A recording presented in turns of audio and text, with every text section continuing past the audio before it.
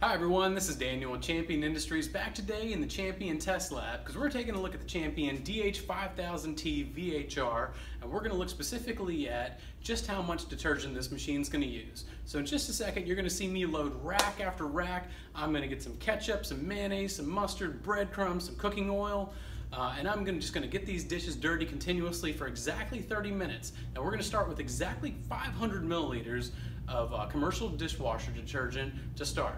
And so from there, we're going to measure just how much we use on the initial fill when we run the first cycle after the machine starts up and fills up, and then all the way to how much it's going to use over the course of those 30 minutes. So let's take a look.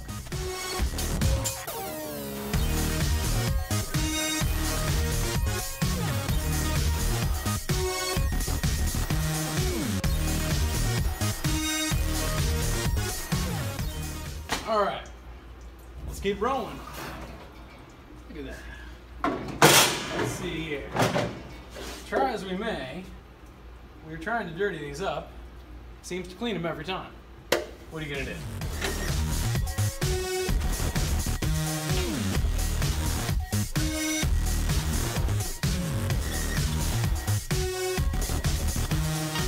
All right, so perfect timing. We're within 5 seconds of our 30-minute mark, start to finish, with all those racks of dishes we did.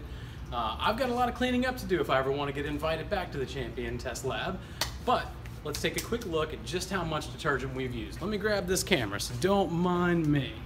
Let's come on down to, let's see. So we started out with 500 milliliters. We had an initial fill, and we're looking like, well, let's say 360, 365 milliliters. So again, counting in that first 75 milliliters we used on that initial fill. We'll go ahead and take a look at that and see, run the numbers and have that to report back to you on exactly what we use. All right, so from that we can conclude that our machine uses about 75 milliliters of detergent on the initial fill, and then 60 milliliters we use just in that half hour of back-to-back continuous washing. So I would say our machine uses about 120 milliliters of detergent per hour of continuous usage. Add in that 75 milliliters on that initial fill, and you can do the math from there on how much detergent you can expect to use on your Champion DH5000T VHR. So from here, it's been great. Thanks for stopping by.